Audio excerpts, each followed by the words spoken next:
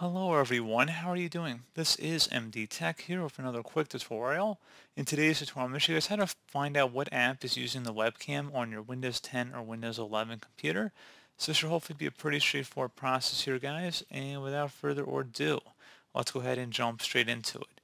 So all you have to do is go ahead and open up the search menu, and you want to type in settings. Best result should go back with settings listed right above app. So go ahead and open that up. You want to select privacy and security on the left side, and then on the right side you want to go down and select camera underneath app permissions. So go ahead and left click on that. And then where it says let apps access your camera, you can see all the apps that currently have access to your camera. So pretty straightforward process here on that. And as always, thank you guys for watching this brief tutorial. I hope I was able to help you out, and I do look forward to catching you all in the next tutorial. Goodbye.